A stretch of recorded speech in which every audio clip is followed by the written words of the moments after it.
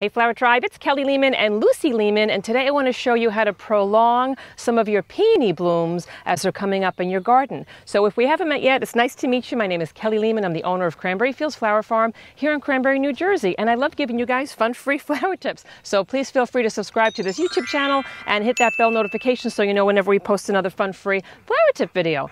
So let's dive right in. So I love peonies. Peonies are one of my absolute favorite flowers to grow here on the flower farm, and we've got rows and rows of them. They are the #1 hit with my customers, and definitely the #1 hit when it comes to events and bridal parties. So I'm going to show you what to do though when you have peonies growing in your garden, and it's going to be like super hot, and you know that all of those blooms are going to open at the same time, but you might want to save some of those blooms to put in arrangements a few weeks later.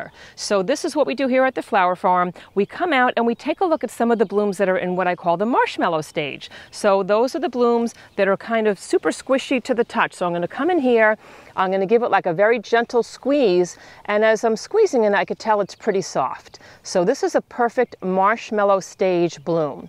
I wanted to show you, this is my favorite marshmallow stage to cut at when I'm doing this dry cut method, because basically it's not quite blown open just yet, but it's still squishy, but most of the petals still haven't quite emerged a lot just yet. So if you can even cut them at this stage where it's still slightly squishy, this is like the best dry cut method stage to cut it at. So if you were to come into one of these blooms and it looks more like this is a little bit too tight. So this is kind of more like that marble stage. And when I go to come in here and squeeze it, it's very hard. So this is not a good stage to do this method with, because this bloom, if you were to cut it right now, it's probably not going to open up at all because it's not quite mature enough. And if you have a bloom that's fully blown open, it's kind of past its stage for this little trick. So the marshmallow stage is best. And what I'm going to do is just come in here and give it a little bit of a clip. I always make sure that I leave a few sets of my peony leaves in place, because this plant needs to feed itself so that it will come back next year. So never cut a peony bloom all the way at the base of the plant, because you're going to wind up cutting off its like food source, because it needs to use the green leaves for photosynthesis. I'm going to wind up giving it a cut right about here. And this way I know I have at least 2 or 3 sets of leaves left on the plant, probably even more than that. And I'm going to strip off the leaves. And here's the thing, guys, these little ones are probably not going to open because they're super tight. So you have a choice. You can either leave them on the stem.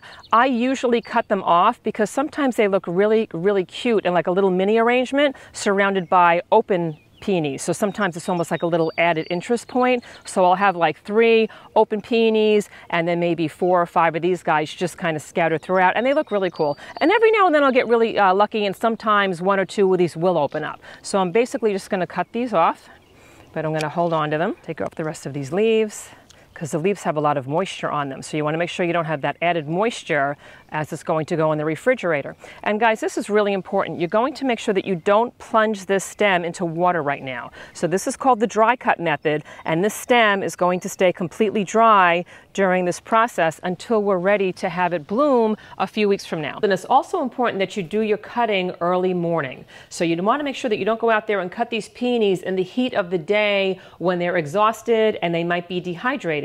So now we're going to take a walk over to the flower shop, and I'm going to show you the next steps for this.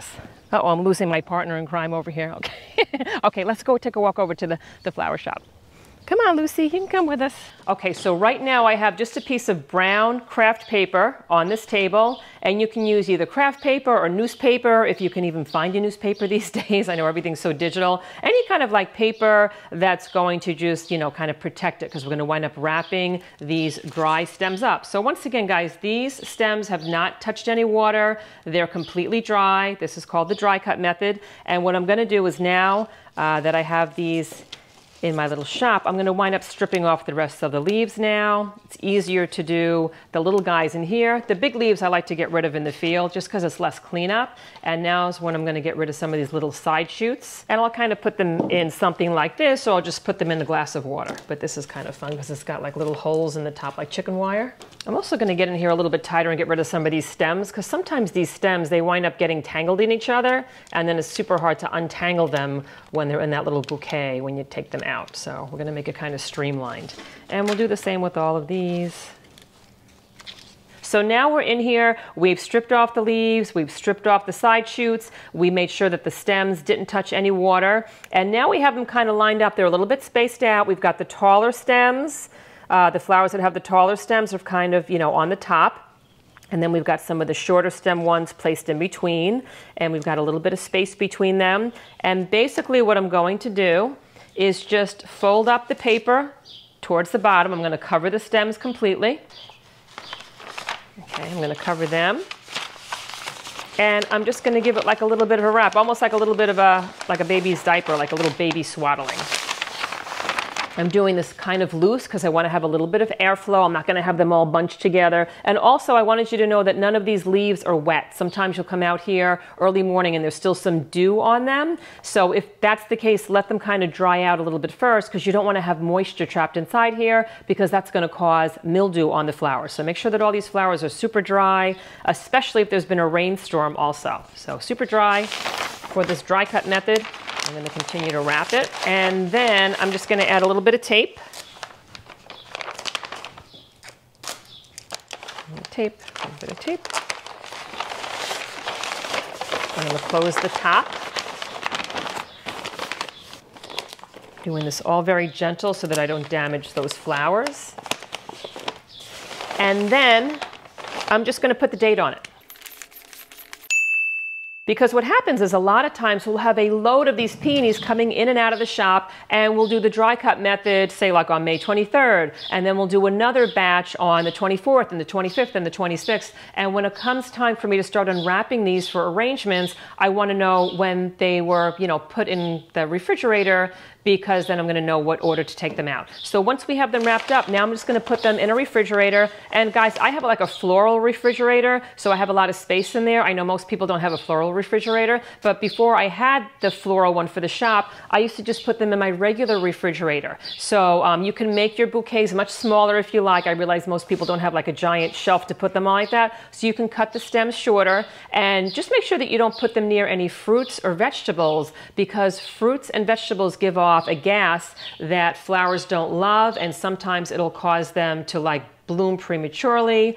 And so just keep them away from, those things. And also make sure that you don't have a refrigerator that kind of defrosts by itself. I used to have an older refrigerator, and sometimes it would be a clunker and it would go into like a super cold mode, and then it would be like, then it would kind of defrost itself, and then the temperatures would swing crazy. So make sure that, you don't have one of those that does that crazy defrost thing when you don't want it to. And basically we're going to pop it in the refrigerator, and I've actually had peonies that I've put in my refrigerator and I've taken out like 5 or 6 weeks later, and the blooms were still beautiful. But just to be safe, usually with the dry cut method, they say that the blooms will last for like at least 2 or 3 weeks. So that's usually the rule of thumb, 2 or 3 weeks. If you know that you're having an event and they have to be perfect, I don't know, even give yourself like 1 or 2 weeks before you take them back out. But I've had mine last a super long time. So we're going to pop them in the refrigerator, and I'm just going to lay them down. And that's it. When you're ready to take them out and have them bloom, you're just going to take them out of the fridge. You're going to unwrap it, and you're going to give it a fresh cut on the bottom. I usually come up about 1 or 2 inches on that stem. I'll give it a diagonal cut, because now you're going to have maximum water absorption when you do a diagonal cut. And I'm going to place it in some fresh water. And I already have some fresh greens in here, because I'm going to build up my arrangement while I'm kind of placing these in the fresh water. So they go right in the fresh water, and within about a day or 2, they're going to start opening up, and they're going to start to look more like this stage first. This guy here is probably what it's going to look like in a couple hours, or depending on how warm it is, because the warmer it is, the faster they're going to blow open. And then eventually, maybe in about 2 days, it'll start looking like this, and then you're going to have a full-blown open peony in just a couple days.